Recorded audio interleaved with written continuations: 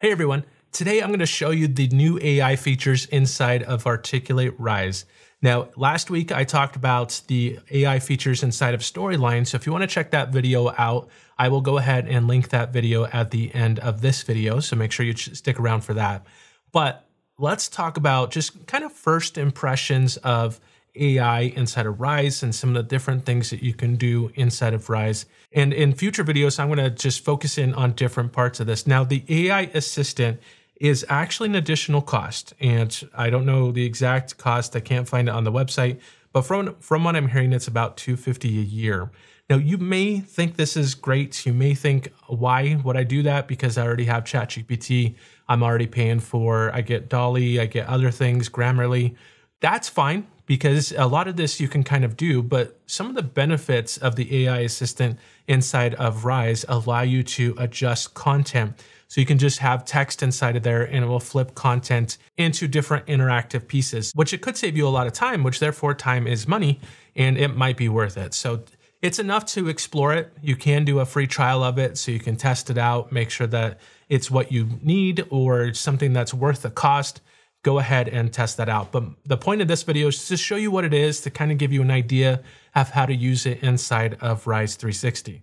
So let's go ahead and go into Rise 360. So I'm in my account right now, 360.articulate.com, and I'm going to go into the Rise section here. So I can go into an existing project, or I can dive into this getting started with AI. So let's just play around with that one because it has some content in there for us to automatically switch over and to test things out specifically.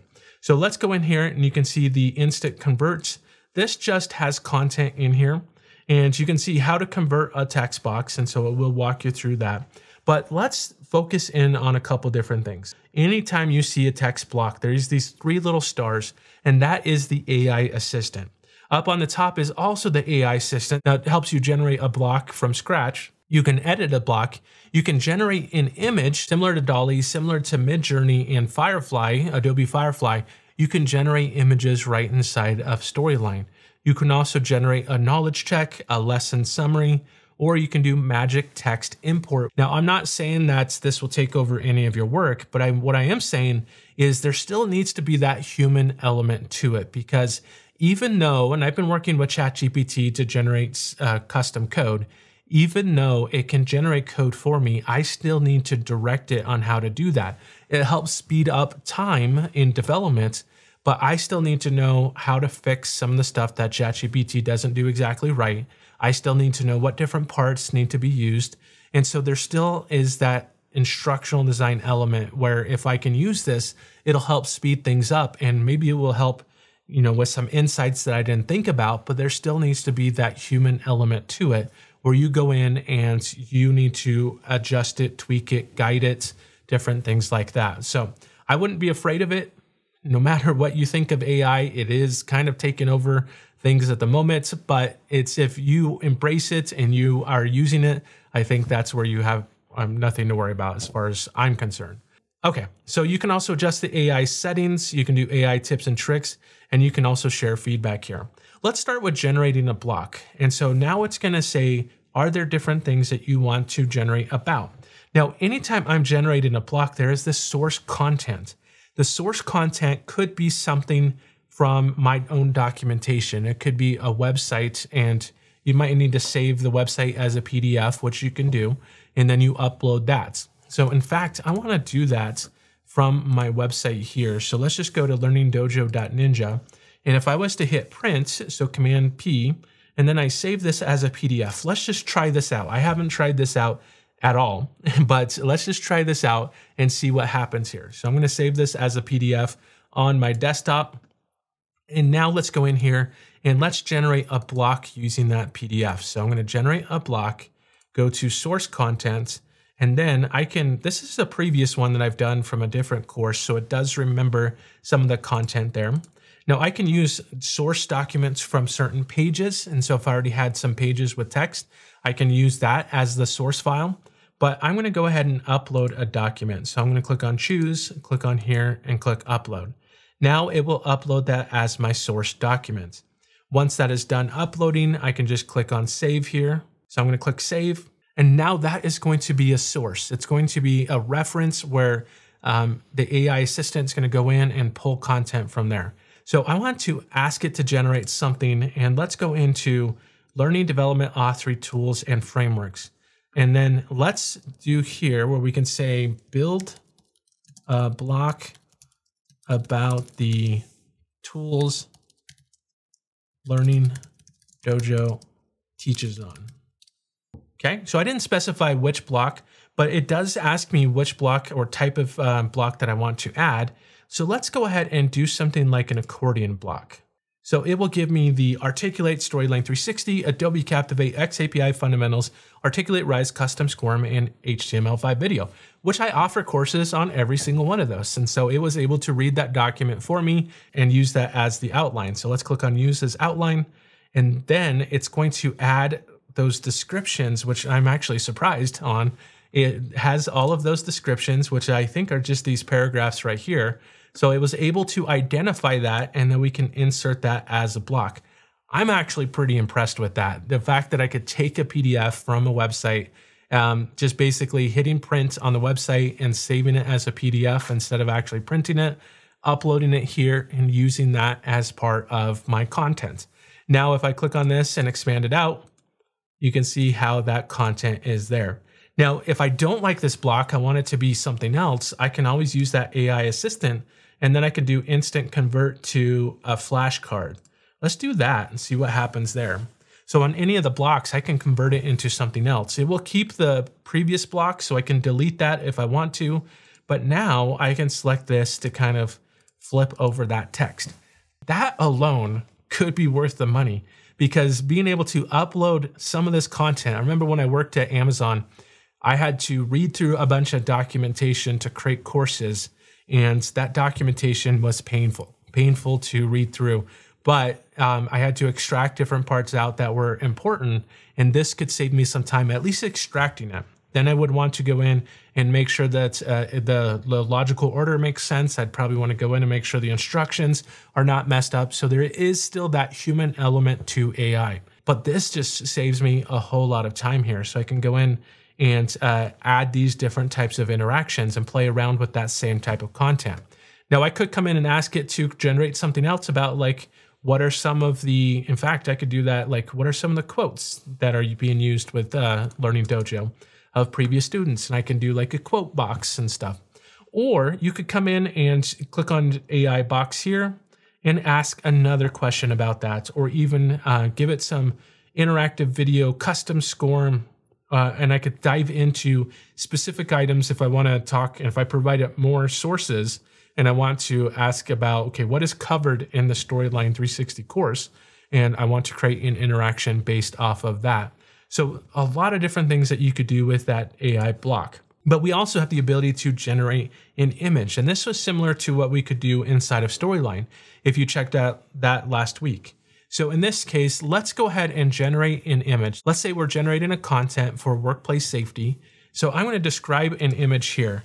Generate an image of a person wearing a hard hat and safety vest. Now, I may want to give it very specific instructions, like have the vest be yellow, have the hard hat be orange, or something like that if my organization uses that kind of content, but I'm just keeping it generic for now. The next thing is to pick the style. Now, you can either just have it choose a style for you, or you could say, I like the 3D animation style, I like the cinematic photo style, or you can come in and give it a description, because any of these, you'll notice that it has a description there. In that description, I could copy and then I could go in and add to it. And so you can see here, separated by commas, film, bokeh, professional, 4K. So it's not really telling it specific things, but it's just giving it keywords to be able to establish the style. Then you could decide if you want this to be a landscape, you want it to be a square image, or you want it to be a portrait image. In this case, because it's probably going to be a block, I'm just going to click on landscape and click on generate image. Now it's going to generate that image and it's going to give me 4 different options, which I'm pretty impressed with this so far. So you can see here, it's got that cinematic photo. So that's the style that it's giving me. I have a couple different options. Let's click on view, and you may want to check, like, okay, if the ear is in the right spots, or if there's more than one hand or something like that, then I can come in here and flip through these different images. I'm liking that one, and then I can click on download to download it, or I can click on insert image and it will insert it as an image block. Now I can always change that block if I come over here, change it to text and image if I wanted to have text as well. So now I can generate images. Instead of using Firefly, or instead of using Midjourney, instead of using DALL-E, I can use that here. Or like I mentioned, if you still use Midjourney, you still use DALL-E, you could still use those and import them into Rise. So some of the things that, like even with a PDF and the website, you could do some of that with Chat, or you can do all of that with ChatGPT and have it generate some descriptions for you. But the nice thing about having it inside of Rise is it really keeps you at the instructional design focus. It extracts learning content, and you don't have to define the persona. You don't have to define the role or the prompt as you are instructional designer. It kind of already knows that type of thing. So that is nice there. And it generates blocks. It generates content and interactive stuff for you right inside of Rise, which is pretty cool. So that is the different things that you can do. You can generate the image. If you click on block library, it does have these AI blocks. And so there are different things that AI will do. So it generate a summary based off of additional content. The magic text import, let's select that. And then you can see right here, select the text box and then suggest structures if you want to have titles and descriptions. This one is like a process. You can just type in some text and then it will generate the block for you, which you can kind of just do inside of the block itself. I'm not sure if that would save me a whole lot of time, but actually let's go back there. So that's for process, but if I wanted to do accordion, then I could just type out the accordion, the title, the description. If I wanted, you can see coming soon, flashcards and knowledge checks. If I wanted to process, all I have to do is type in that information. So that one doesn't actually generate it from a Word doc. That's actually from the source files. So let's go back into here.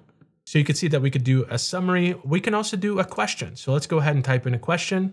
You can see with the questions, it automatically takes the content on this page and suggests a question for me.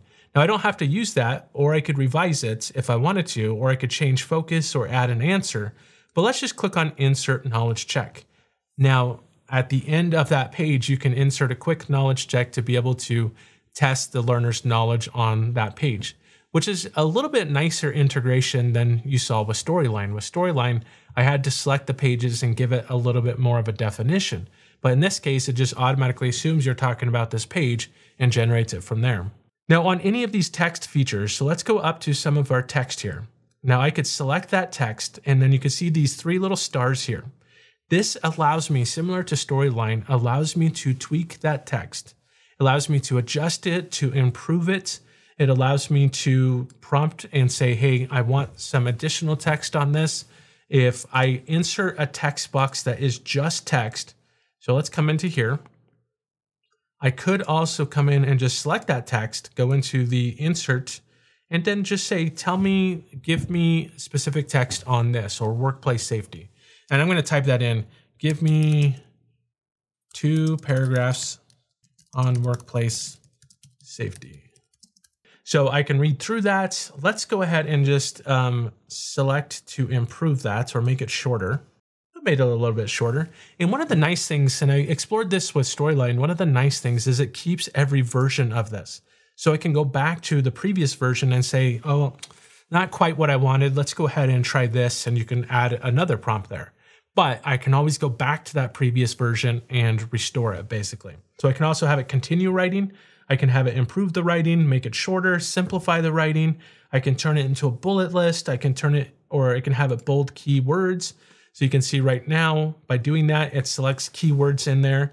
And I like that. So let's go ahead and replace selection. You can see how it replaced the text and bolds that keyword in there. So some nice text features, and it replaces the need for something like Grammarly. If you use Grammarly for that kind of thing, you can do it right inside of Rise here. Now let's go into the AI settings here. Now in the AI settings, this is where I can just upload a bunch of the documents that I want to reference in creating this training. You can also just copy and paste text in here as well. So this gives you those source documents, the source content, the things to stay true to basically when you're creating content, which is extremely helpful. And that way you don't have to do that when you're in the text generation field. You can do that just right there. So that's what the AI assistant. You can go into AI tips and tricks as well. So those are some of the things that you can do inside of Rise 360. That is just a quick overview. We did not cover everything. I am going to, in future videos, dive into different sections and really test out what you can do with images, what you can do with text, how you can continuously update the text, and how you can improve the text to get it and refine the text a little bit more. So that is what I'm going to be covering in future videos. If you want to check out the video from last week, at the end of the video, it will show you the AI assistant inside of Storyline, so check that out. If you like this video, head on over to my YouTube channel, click that like button, subscribe to my channel, and hit the bell notification so you get notified of all future videos as they come out. That really helps my channel, allows my channel to continue to grow so I can continue producing these videos for you. And my goal with this channel is to help you become the best learning developer that you can be, to break through this basic kind of slide-to-slide content and create more interactive content. So if you like this, make sure that you like and subscribe to help out my video. You can also head on over to my website at learningdojo.ninja. You can check out all my previous blog posts. You can download free templates in Storyline. You can also check out my full courses in Articulate Storyline 360, Adobe Captivate, XAPI Fundamentals, Camtasia, Articulate Rise, Custom SCORM, and HTML5 video. That's all I have for today. So thanks everyone, and I'll see you next time.